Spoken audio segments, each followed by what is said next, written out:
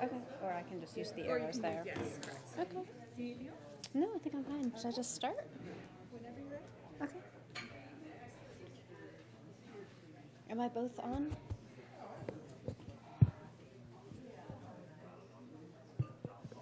Good morning. Am I on? Yes? No? All right.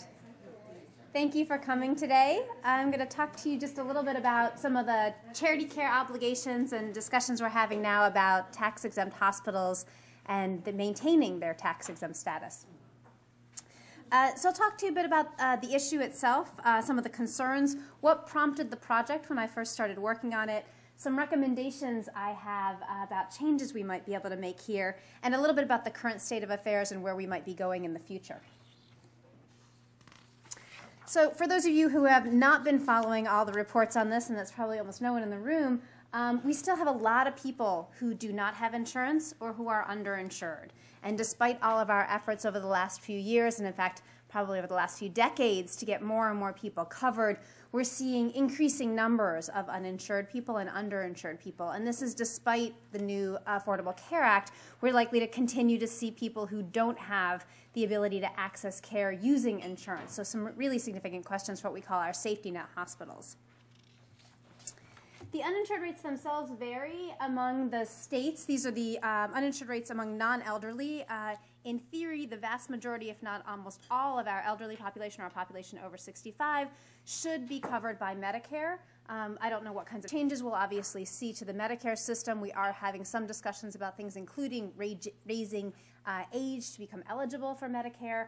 But we're likely to still see a large majority of our elderly population covered. So we're really usually talking about our populations under the age of eligibility for Medicare. You can see here, so the white states are less than 14% uninsured.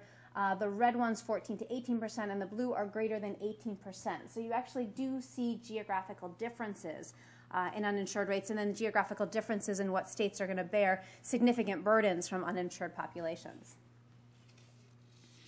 One of the interesting things that we've seen in the last few years is that because our system ties insurance to employment, although we are trying to move away from that to a certain degree, when you see a rise in unemployment, you see a shift in what people are covered by in terms of insurance. And so this just gives you an indication. This is 2008 to 2009. So as the unemployment rate rose 2.8%, the decrease in people covered by employer-sponsored insurance went down 6.9%. And then you saw corresponding increases in our social programs covering people. They're not perfect numbers, they're not perfect matchups. There are people that actually fall through the cracks. So they'll lose insurance under an employer model, and they will not be eligible for insurance under the social programs, under the federal social programs and state social programs. The Affordable Care Act was designed to address some of this problem, but even in its initial format, perfectly enacted, it only was designed to cover about 32 million people when fully implemented. Remember, the implementation for the Affordable Care Act is a phased-in implementation, so it wasn't sort of an automatic everybody covered at once.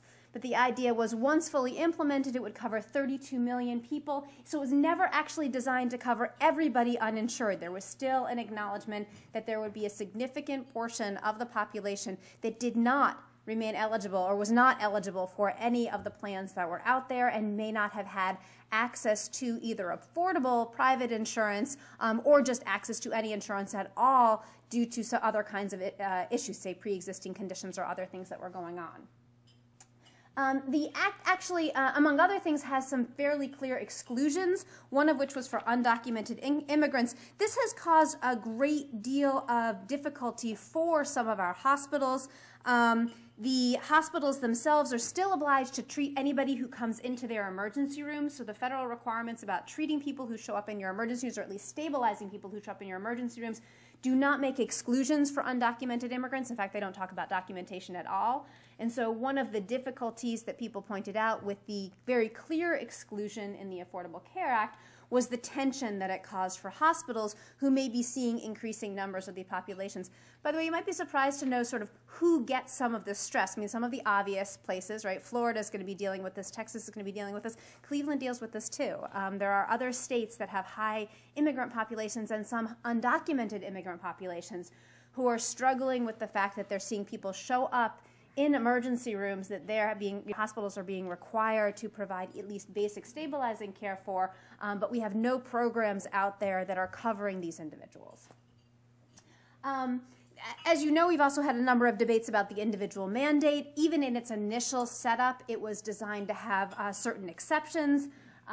There were people who were accepted based on the fact that this would basically cost too much for them under the initial terms of the program. They could show that this was going to cost too much of their income to participate. They had religious reasons for exempting out, and then the penalties themselves were very limited and may in fact be even more limited in light of the Supreme Court's opinion. So what you could do to somebody who just says, nice law, I'm not following it, I'm not going to go ahead and buy anything here, has always been very limited, even under the initial iteration of the law, and in fact now is likely to remain quite limited. And of course, a number of legal challenges, decisions about funding, repeal, and changes. The legal challenges haven't gone away. We've decided at least one of them, obviously, at the Supreme Court level, but there are many other things that are still making their way through the courts, and a number of other challenges we're likely to see on details. Funding itself has always been a question.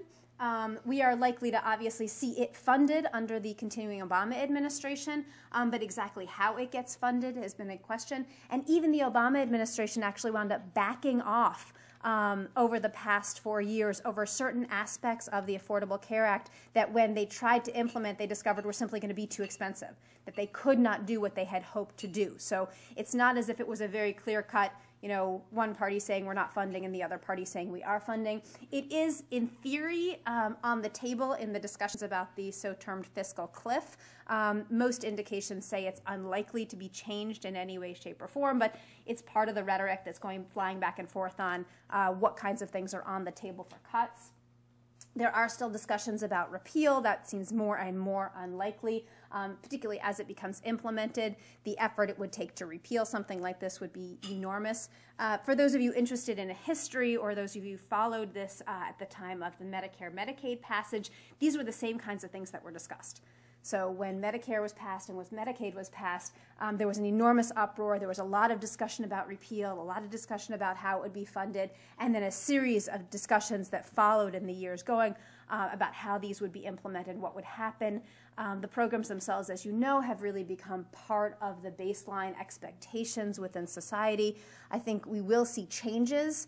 We obviously have a back and forth going on right now. The latest parry back from the administration to the Republicans has been who said that we need to make sure that we have cuts to both Medicaid and Medicare. The response back has been Medicaid is off the table, Medicare still remains on the table. I think all of that is sort of a political back and forth. There's no question that both programs and the expansions under the Affordable Care Act all remain on the table. So how we're going to see this play out is not entirely clear.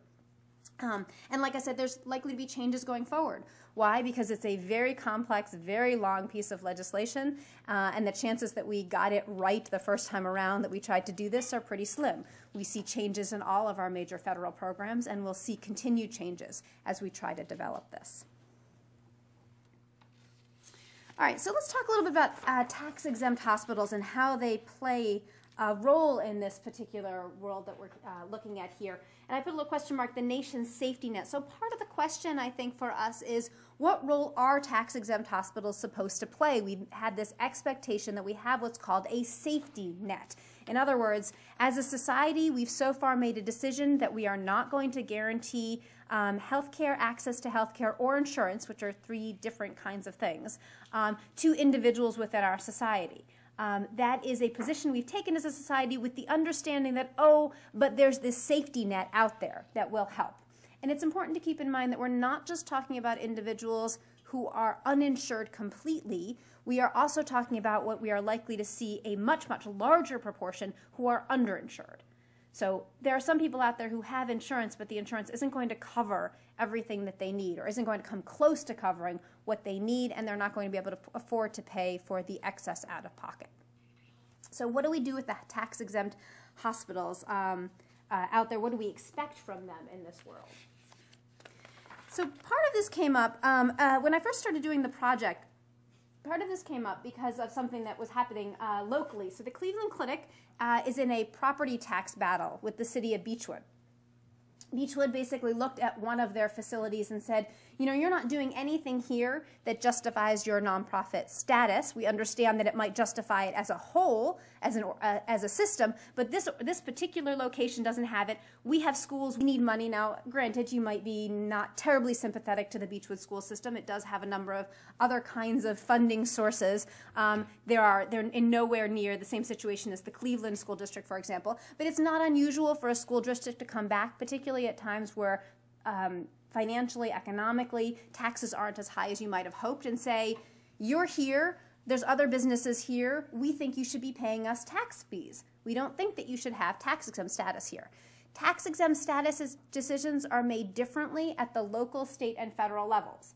So the fact that Beechwood says, we don't think that you should maintain your tax-exempt status for us doesn't mean it changes the tax-exempt status at the state level or the federal level. It is, however, highly unusual for an organization, and I'm not sure if I'm aware of one that exists, for an organization who does not have federal tax-exempt status to get it down the other way. But local doesn't transfer up necessarily. National decisions on tax-exempt status almost always transfer down. So Beechwood's decision on this doesn't mean that the Cleveland Clinic loses its exempt status in any other municipality, the state, or at the federal level. So the back and forth battle currently actually is sitting before the Tax Appeals Board. So it's gone back and forth a few times. The city of Beechwood has won under certain circumstances. They're claiming that they now have at least $5 million in back taxes. This doesn't even count anything going forward. The clinic continues to say this is not the case, that they do meet all of their obligations, particularly as a hospital system. And it's not clear where this is going to go, but there's large amounts of money at stake. And so for municipalities who are sitting there saying, school districts who are sitting there saying basically, we think we should be getting more money, it's enough for them to have the battles. And Beechwood's not the only one that's looking at these kinds of things. They're not small amounts of money that we're talking about. It's not just the localities that are having debates about this. Illinois has been one of the most active states on this. They actually pulled charitable status and tax exemption from Northwestern, Prentice, and Edward hospitals. I pulled this one in particular. This is one of the academic medical centers, and it came as quite a shock to the community that, in fact, not only were we talking about some of the hospital systems that function in the various different areas, but we might even be talking about the academic medical centers being told, no, you're not meeting the requirements that we think you should be meeting as a locality to maintain your tax-exempt status. So this one was a pretty high-profile case. Like I said, Illinois was actually pretty aggressive against a number of hospital systems, basically reviewing them and saying, no, we think you should be paying state taxes. At the same time as all of this is going on, there's another front that this is a battle on. So there's a class action, there are class action lawsuits that are being brought and individual lawsuits being brought against hospitals for what are called aggressive debt collection practices. And so essentially this is kind of the other front, right? The localities and the states are clearly saying, you know what, we don't have a lot of money right now. We'd really like to get your property taxes rather than maintain your tax-exempt status. At the same time, the individuals who are being seen in some of these institutions are saying, you know what, you're not acting a lot like a tax-exempt or a charitable hospital, and I'll explain a little while why I don't think those things are mean the same thing, but you're not acting like we think you should act.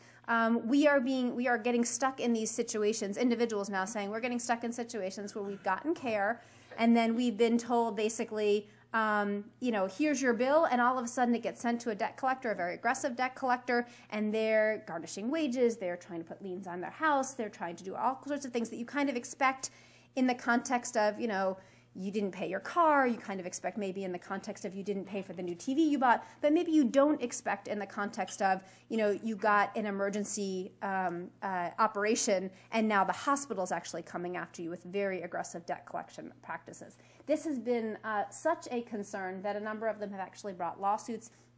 They're moving forward at different rates in different places. Interestingly, the early ones of these were brought by Richard Scruggs. Everybody know who he is? What's his other really high-profile case he brought? Anybody have an idea? This is the guy that sued the tobacco companies. So in his mind, this was the same kind of thing. These were these evil, awful corporations. Here now, tax-exempt hospitals. That's a really interesting concept. And he had a lot of support for people who basically said, yeah, these are awful, evil kind of, entities. But the idea that you start to equate some of these places with large tobacco companies is really kind of an amazing frame shift in our understanding about the role that hospitals play within our society. Chuck Grassley has taken the lead at the federal level. He's been very, very interested, as he said, in trying to find out what these hospitals are doing to account for their tax-exempt status. So he's had multiple inquiries that he's spearheaded. He's basically said, look, I think there's something fishy going on here. I don't know if you really should have this tax-exempt status. Remember, all these are different levels. So this is happening now here at the federal level. I think that we should be looking more carefully at what you do to justify maintaining tax-exempt status. The IRS has jumped on board too. They've been doing surveys and reports trying to figure out what hospitals are in fact doing. They found some interesting data. It does look like, in fact, hospitals are engaging in the activities that you might want them to engage in, but with different degrees. There are a smaller number of hospitals that are in fact providing higher levels of uncompensated care back to the community to the extent we think that that's what they should be doing. The amount of money varies. The total community benefit expenditures usually range somewhere between 6 and 9% of total revenues.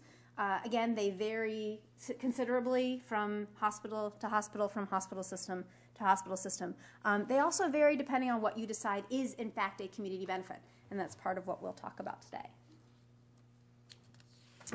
All right, so what are tax-exempt hospitals? Why do we even have this discussion about them? So first of all, just to note, I'm going to switch back and forth between the terms nonprofit or not-for-profit and tax-exempt. Technically, they are different things.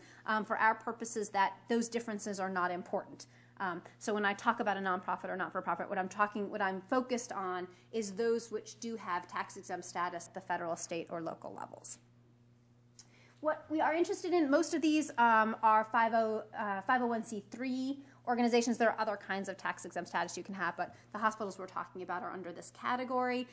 They are usually exempt from, therefore, paying federal and state corporate income taxes, state and local property and sales taxes. This is the category that's debated by, say, Beechwood and the other localities. They take and can take charitable donations. They are eligible for federal research grants and some private foundation grants that require you to be a 501c3 organization. And there's a big public image benefit. So lots of significant benefits come from this. And in fact, hospitals that have lost status have said, or are concerned about this, particularly at the federal level, have pointed out that it's not just the fact that they have to pay taxes at this point, but the fact that they couldn't then get charitable donations and that individuals wouldn't be able to write off those donations, assuming that that remains in our tax code, but that they also might lose federal research grants. They may not be eligible for various foundation grants. And many of these hospitals claim this is a big deal, that they get to say, look, we are a nonprofit or not-for-profit. Hospitals don't usually advertise the tax-exempt part. They like the term. They'll advertise it as we're a nonprofit or not-for-profit organization. But what they're really banking on is this tax-exempt status and what its effect is on their image.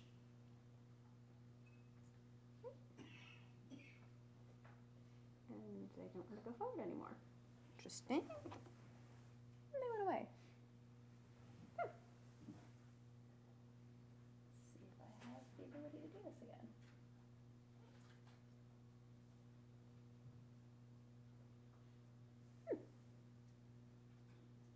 It's having a bad Wednesday.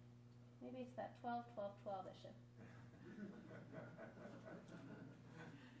It was really weird to realize it was 12-12-12. I feel like I should be doing something very significant today, like the end of the world is clearly not here, but okay. All right, so oops. Okay.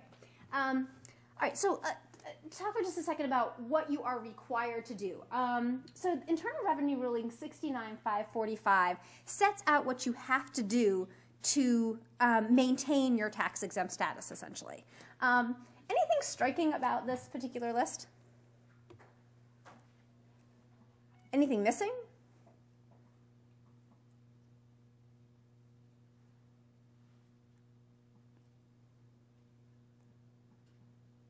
Don't make a profit?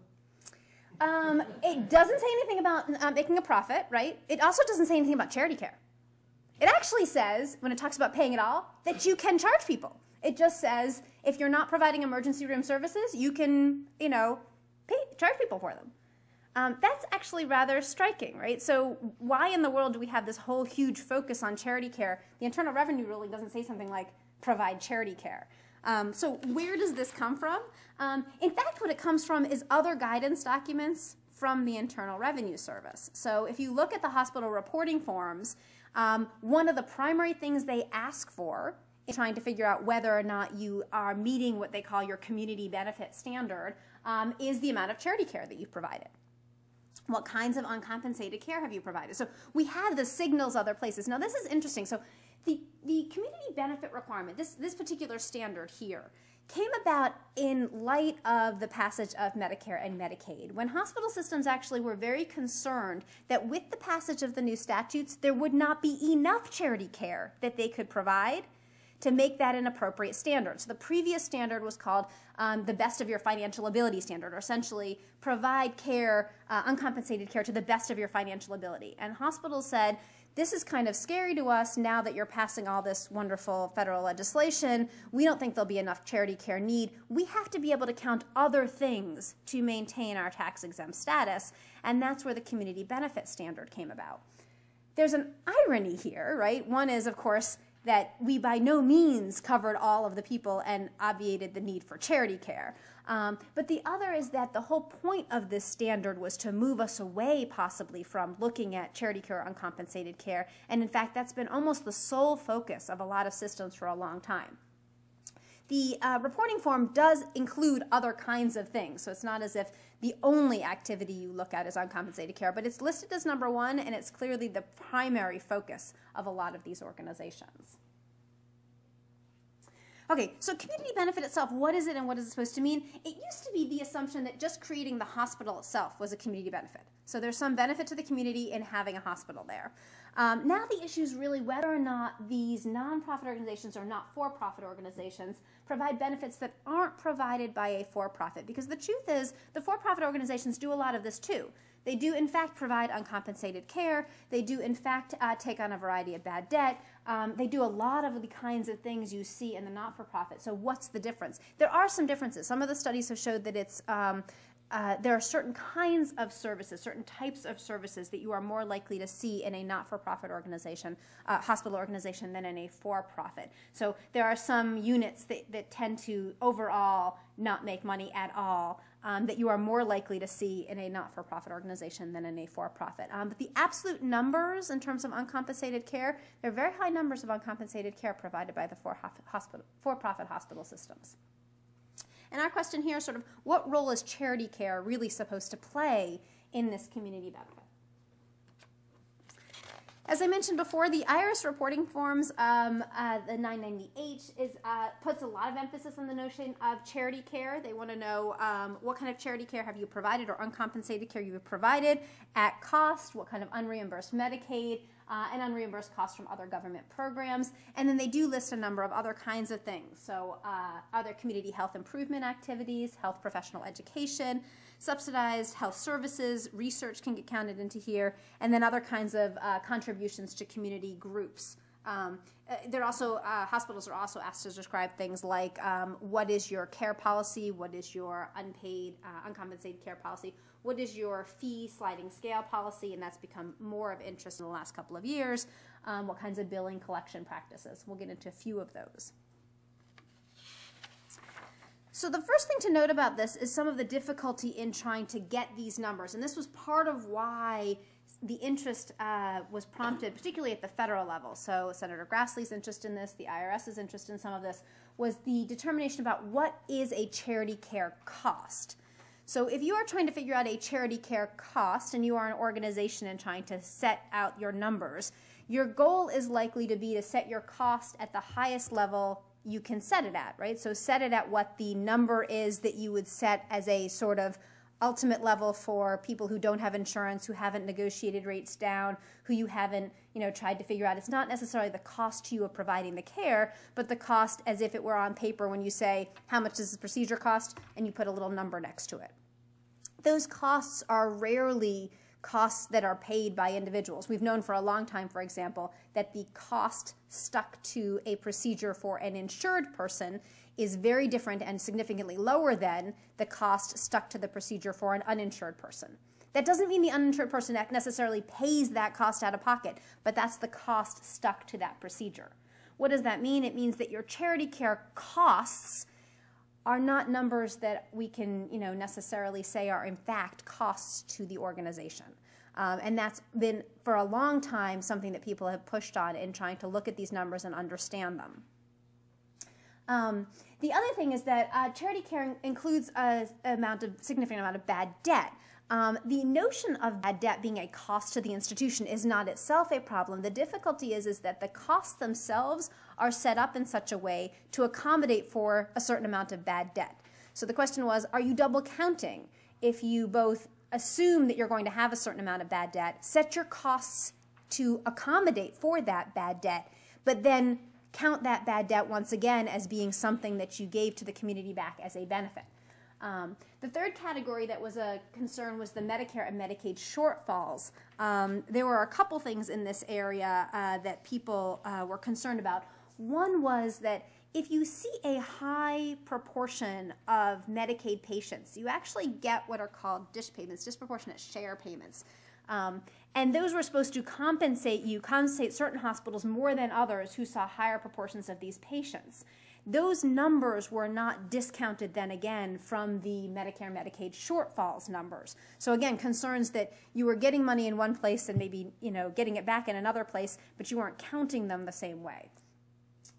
By the way, that's another area that's been a lot of concern right now because those payments are falling. And they're falling under the Affordable Care Act with the understanding, initially the agreements to have those rates go down were under the understanding that the Affordable Care Act would require everybody to have insurance, and this expanded insurance coverage would reduce the number of people who are basically being seen without the coverage. The difficulty right now is that with the current implementation system, with this setup that says basically to states, you can participate in the program and you can get this funding, or you can choose to opt out of the program and not get the funding. There are going to be large numbers of people now who don't have the coverage or who have lesser coverage under what are going to be still very different Medicaids. I mean, remember, the idea behind the Affordable Care Act was to have a much more uniform Medicaid coverage across the board. Medicaid as a federal state system has always varied from state to state, but the concept was it would be a little more uniform across the different states, and certain things would be automatically covered within the system. We're going to still see some fairly significant differences. Even under the Affordable Care Act, there was likely to be a certain number of differences. We're still going to see fairly huge differences now, particularly as states might opt out completely under the expanded coverage. The federal government's position on it has been, if you opt out completely under the expanded coverage, we're not going to, sort of partially give you those funds. So the Supreme Court decision says you don't lose what you used to have. You're not going to make all Medicaid funds contingent, but it's still allowing the federal government to make the new funds contingent. In other words, you can't sort of opt into the Affordable Care Act. You either opt into all of our expanded coverage or none of it. Under its initial terms, the federal government was paying for most of the expanded coverage. So it means that most people would have had coverage and would have had it quite expansively, with most of it being borne by the federal government. The states' concerns were sort of like, going forward, how long will this last? What are we going to have to pay? States who are opting not to use this are basically opting out of significant amounts of federal money. And there's a lot of concerns by the hospital systems that they're not going to see anything picking up that slack, so that they're actually going to be even more burdened now with what should have been expanded coverage. More people who are going to need more kinds of coverage of things and who are going to be both underinsured and uninsured. Okay, so just my sideline on kind of understanding where we're on this. So concerns in the charity care context that what the hospitals were basically counting was not all free care, not all things that they weren't getting some kind of compensation for, and a concern that, hospitals, for-profit hospitals, were also providing this. So again, if your question is, why afford the tax-exempt status, you've got to look at what are you providing that the other places are not providing. What are you getting out of this? What's the trade-off that you're getting in lieu of the taxes? So when looking at this, I thought about this for a while, and one of the things I thought was a problem was our emphasis on charity care as being the one thing that these hospitals should be providing. And my suggestion was really that we should be shifting to think about hospitals providing what we call population health benefits to the communities in their function. And it doesn't mean that individual charity care was supposed to go away. It just meant that that shouldn't be your primary emphasis. If you had to think about why you maintain tax-exempt status, you should maintain it because you're providing population health benefits. And the goals were to think about the population as a whole. If you think about what are you doing, what's the trade-off in tax-exempt status? So basically the community says, look, in exchange for these tax revenues we're going to give up, we're going to get something back as a community. And my suggestion is that then I think we should be thinking very clearly about that as a community or population health issue, not as an aggregation of individual charity care. It's certainly a benefit to the community to have individuals get good health care. But that's not the only thing that you would look at if you look at population health. You're going to have to look more broadly at this. The other thing to keep in mind here is that the idea is not to sort of say, well, I want hospitals to function as public health agencies. I don't want them to, there's many things that I don't think hospitals are going to be very good at all that are things that public health agencies do. I'd rather see public health agencies do what they're doing well, but there are some things that hospitals can be good at. And in fact, even the individual care model was really not necessarily of great benefit to the individuals. So it almost never dealt with follow-up or long-term care. That's been a gap in our system for a long time. It didn't do well for chronic conditions. So the care that was provided in the uncompensated care area was usually acute care. And again, that is a benefit to the community, but that may not be what you're looking for overall. That may not be the best goal and what you're hoping to get in exchange for giving up these tax revenues. Remember, everything's a balance. From the community's perspective, you might say, just give us the money. We'll take it and use it to do what we think is best for our community's health. So it always has to be the balance back and forth. The other thing about population health benefits that I wanted to stress is that I do think that we should be looking at outcomes. And this is something that the individual charity care model doesn't allow us to do. So the individual charity care model basically says, what did you pay? What did it cost you? And I remember we talked a bit about why the cost model might be problematic, but what did it cost you to provide this? The population health benefit model is going to say, what kind of benefit did you produce for the community? Not what did you pay out, but what kind of benefit did you see? And I think this means that you have to have a number of things shift a little bit in order to get this to implement. Benefits of going this particular route, it might avoid some of the problematic incentives. So it might, if you're not looking at how much you paid out, you might get less of an incentive to play around with those numbers to make them look as large as possible. I think it has some practical benefits. Public health is sadly underfunded and has been for a very long time. And I also think that conceptually better fit. I mean, I think this is part of what we tried to do in the first place in creating a community benefit standard. And I think this makes much more sense. If a community is giving up tax revenues, the community should be getting the benefit, not necessarily the aggregation of individuals within that community. So it's not just that you add up, well, you know, these 20, 30, 50, 100 people got these particular benefits in the community. I think it makes much more sense to be thinking about it on a community as a whole level.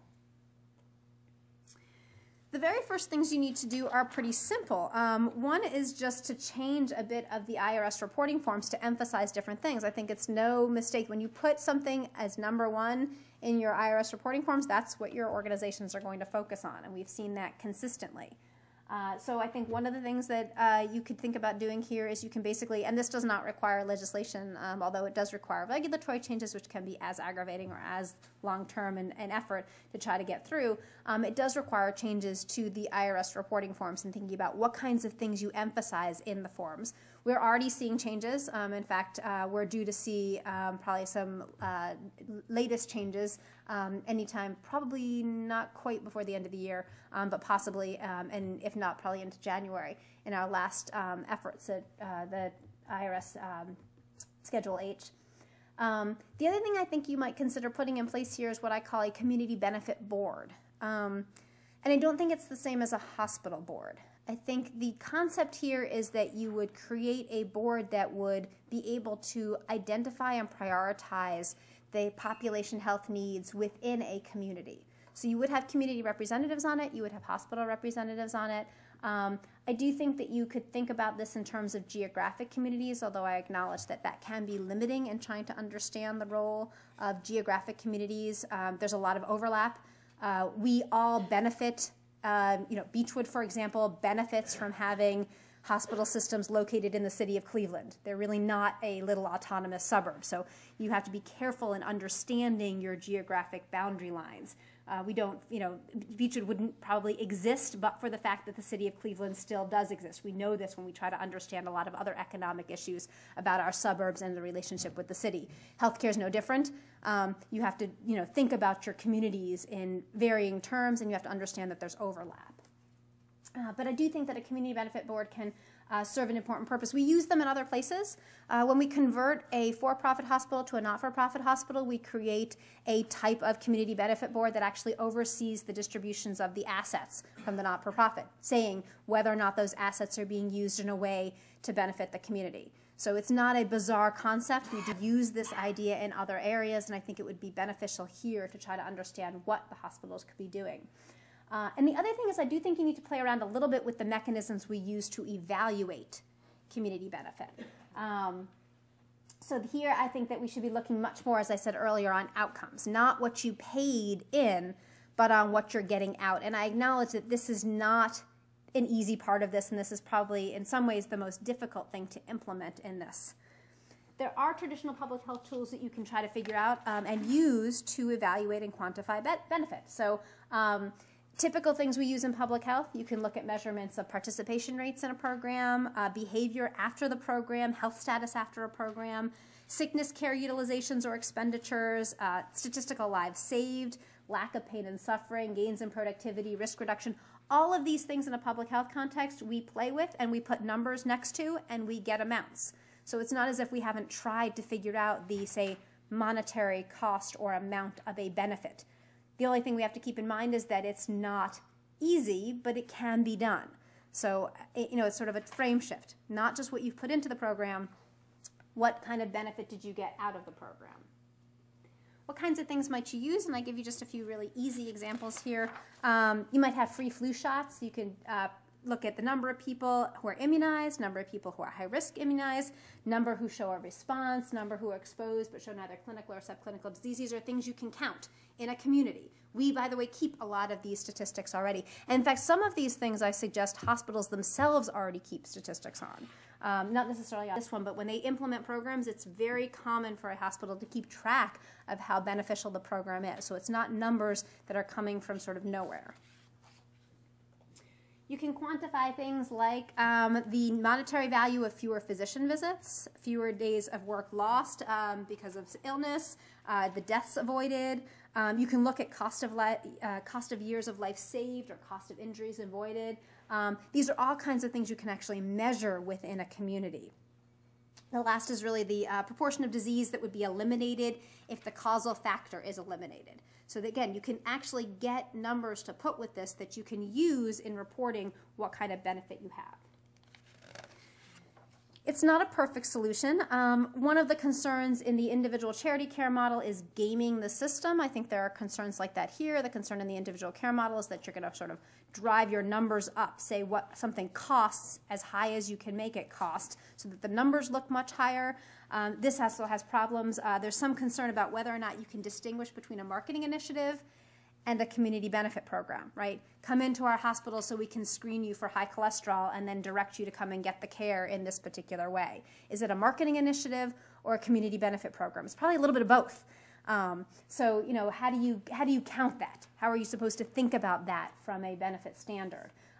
Measuring outcomes can be difficult. In some ways, it's harder than measuring monetary outlays, because you can at least say, this is how much money I spent. I can play with those numbers and the amount that you spent, but at least you have that to start with. Here you're going to say, what's the outcome? And the outcome will vary over time. And this is also part of the difficulty here. I think that to do this well, we may need to shift away from a yearly reporting system. So the hugest burden on tax-exempt hospitals right now is the annual reporting. the idea is that if you shift to this kind of a model, you might have to shift to multi-year reporting. We do that in a lot of other tax areas, but that's because your outcomes are not likely to show up yearly. So your outlays might be yearly, but your outcomes may be 2 years, 3 years, or more down the road. All right. Oh, don't die on me again. You died on me again. Just before my picture slides, all the fun stuff. Well, let's see if it comes back on. All right, so what are we doing now? Let's see if I can get it to show me anything. Not yet. Okay, so some of the things we're doing now. First of all, the Affordable Care Act has looked at some of these issues, and some things did change. So there are limits to how much you can charge, what kinds of things you can list for uncompensated care. The charges are limited to the amounts that are generally billed to insured patients. In other words, you can't play with the numbers quite as much. Limits to extraordinary collection actions, and then hospitals are required to have a financial assistance policy. But the most important thing that it actually put in place was the requirement to do a community needs assessment. These were assessments that have to be done every 3 years, and the penalty is a $50,000 fine or possible loss of exemption of tax-exempt status, which is actually a much bigger penalty than a $50,000 fine. This started up this year, the requirements for community needs assessment. Right now, as of November, the IRS identified a little over 3,000 tax-exempt hospitals whose community benefit activities will be reviewed to see if they're meeting requirements. So they're going to take a look at these. Hospitals are not going to be notified if they're being reviewed, and they're not going to know when the reviews begin or end. So the IRS is going to do this behind the scenes. An enormous amount of concern from the hospitals in saying, you haven't exactly told us what it is we're doing or doing right. Are you going to come back to us and give us a chance to fix something if we're not doing something right? Are there going to be intermediate penalties, or are you just going to kind of come back to us and say, oh, by the way, you lost your tax-exempt status. You know, good luck with it next time around. So nobody knows exactly what's happening with this, and so you can understand there's an enormous amount of concern about how that's working. Still no luck. I was hoping I would get this to come back up so I can show you things. Oh, interesting.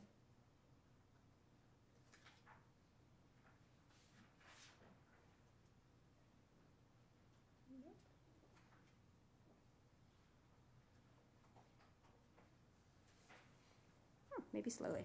Some of the other things that were a big issue here for the hospitals themselves is who looks at these things. So as we look at the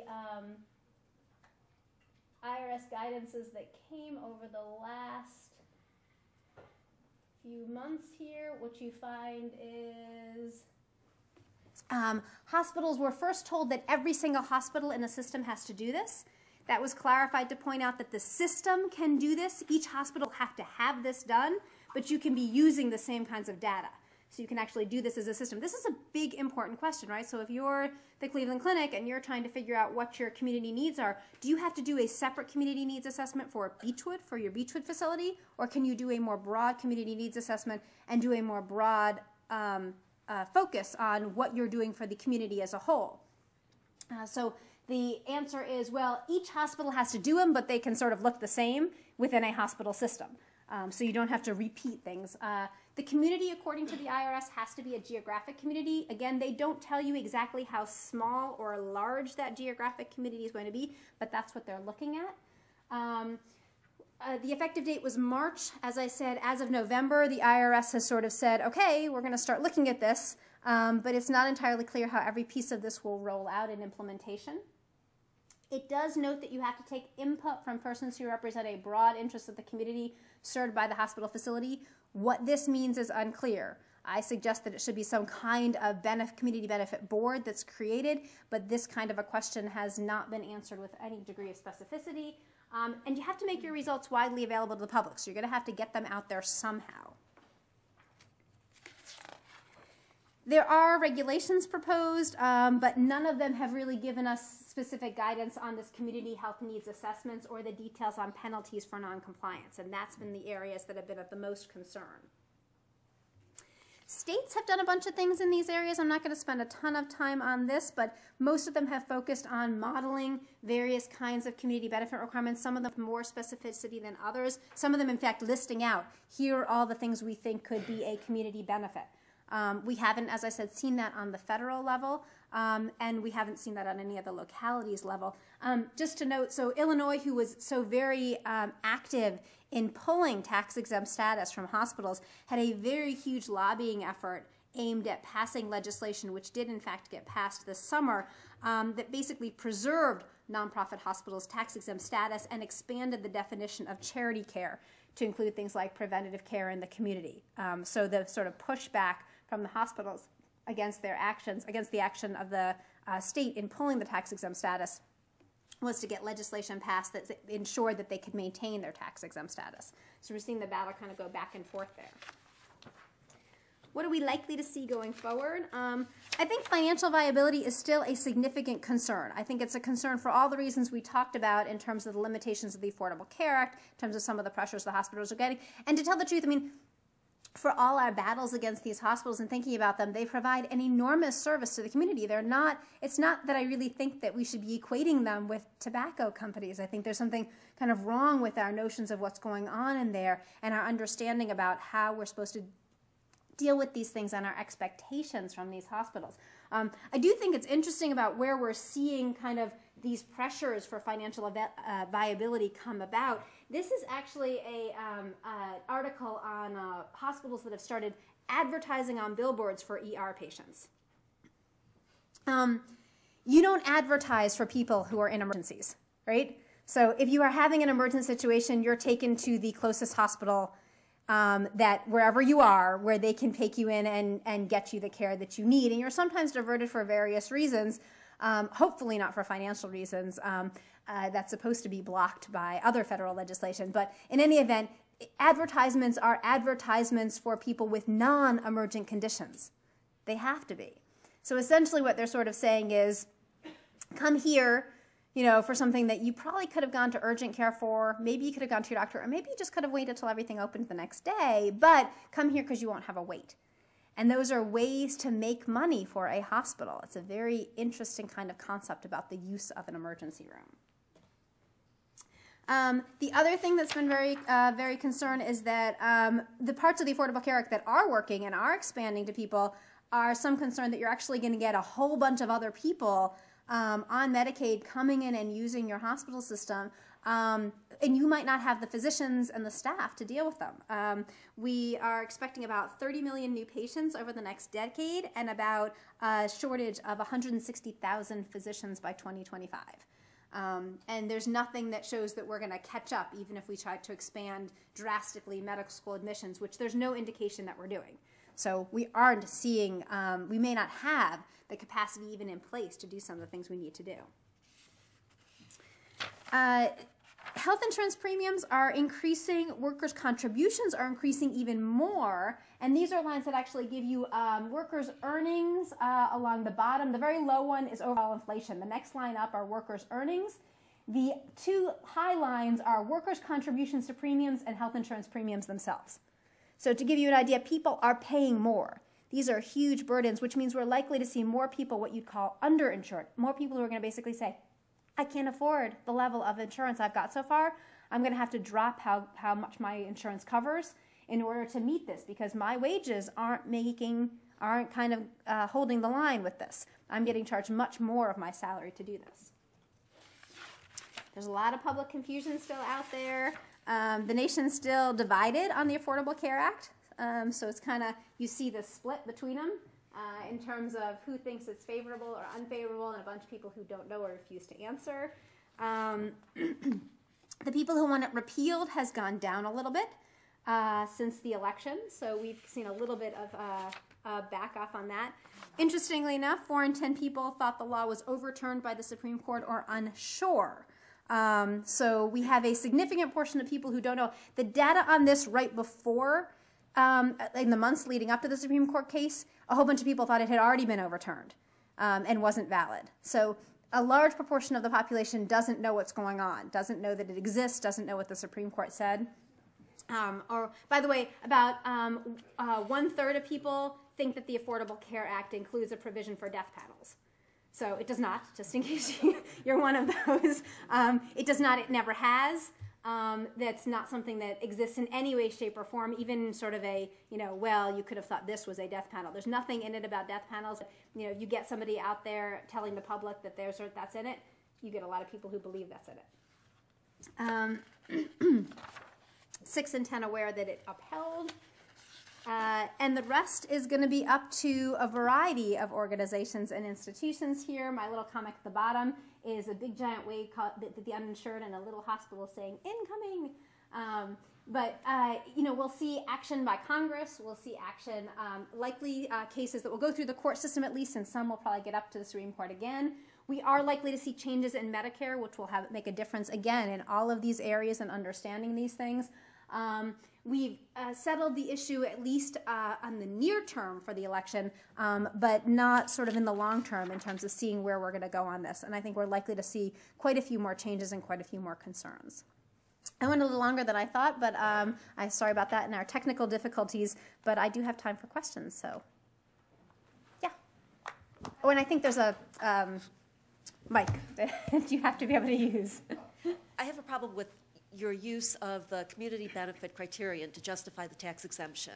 It's from, you gave 2 examples, flu shots and screenings. I mean, the cost of those is so minimal. They seem like tokens. I don't know how they can justify giving up the taxes which could be put towards the public health. Yeah, no, I don't mean you do those alone. Those are examples of individual. I don't think, providing one person with charity care does it either. So it's that you'd still have to have this at a particular level to justify the tax exemption. I'm just trying to give examples of what would some of those things look like, as opposed to what does one individual charity care case look like. So it's not that these are the kinds of things. There can be a lot of different things that you can offer that'll be a benefit to the community. The kinds of things I want you to focus on are those things that are population health benefits, not just those things that are individual charity care. But you still have to reach a minimum level in order to justify the status. You can't be, well, we had a really good year, we had an open clinic and we took everyone's blood pressure. So that's not going to suffice. But I'd rather have a hospital focus on those things that the community needs, and it may not be those things at all, by the way. One of the reasons I think you should have a community benefit board is to start to say, what does the community think that it needs? What does the community think that it wants to provide that benefit? What does it prioritize? I think that would be extraordinarily valuable in understanding. Now, the community needs assessment gets at that to some extent. So the requirement that you have to go out and see, what does your community need? Your community may not need free flu shots. It may not need blood pressure screenings. It's not clear what your community needs until you go out there and try to figure out what it needs. Yeah? Does what doctors and nurses and physician's assistants and staff do on their own time count? No, unless it's the hospital is putting on the program and has asked them to, those individuals to participate in it for their program. So it's not as if you're counting, well, they volunteered their time at something else. But the hospital might put on something or do something and say, to their staff, are you willing to volunteer your time for this? In the name of the hospital. In the name of the hospital. Wearing your badge. It still has to be the hospital doing this. Now, there's other things that are going to limit their ability to talk to their staff and get them to give, lots of free time. So there are employment things that are going to come into play here. But no, technically, it's not just what the individual staff that does not inure to the benefit of the nonprofit. Correct. Tax-exempt status. Correct. Okay. That you don't count that. Thank you.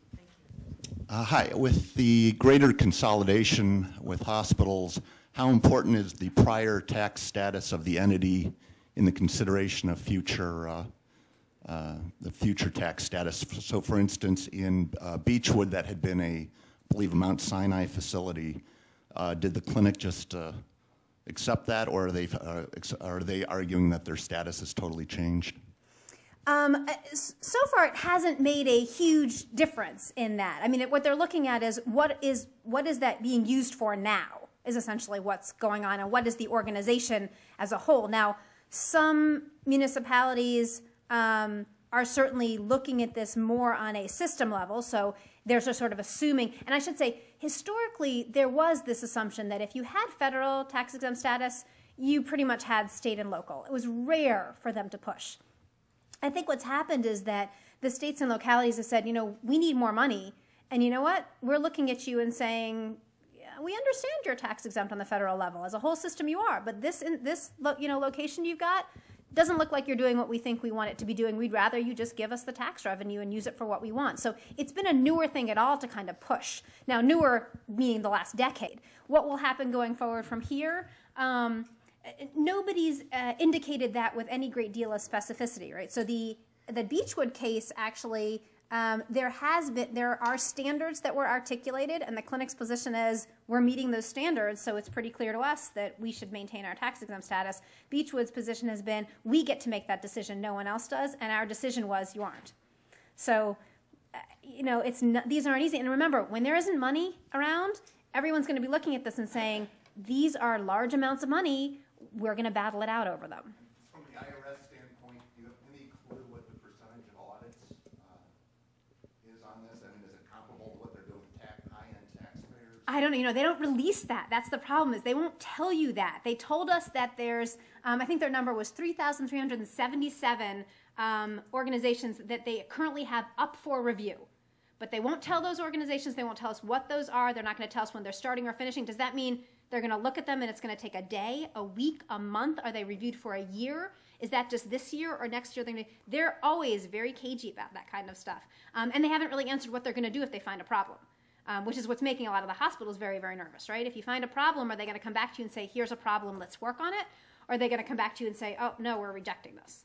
And that, even much more so than the local and the state issues, the federal issue has been a real concern. Other questions? Yeah.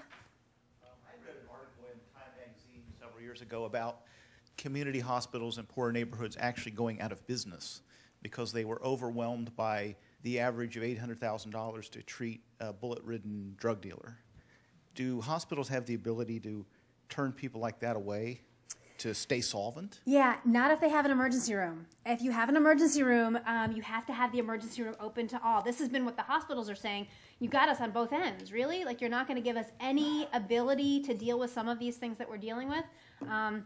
You're going to just make us continue to... One of the reasons I actually thought about this in writing this is one of the arguments I wanted to make is not that I think hospitals are, you know, evil organizations or anything, or that I think individuals shouldn't be able to get charity care when needed, but that I found it frustrating that as a societal level, our attitudes seem to be, let these hospitals just figure out how to deal with the things we haven't been willing to deal with as a society.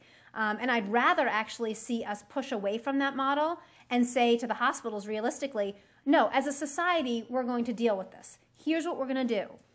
We're not expecting you just to pick up the slack. We don't have something called a safety net system. And it's an odd notion also, right? Our safety net system is basically to say to these organizations, okay, go for it. We have this need. Just do what you can. Unquestionably, hospitals have gone out of business, and some have closed their doors to emergency rooms and said, we just cannot do this anymore. We have no way to remain financially viable. That's a problem. I mean, that's a societal problem. Other questions? All right, thank you guys so much.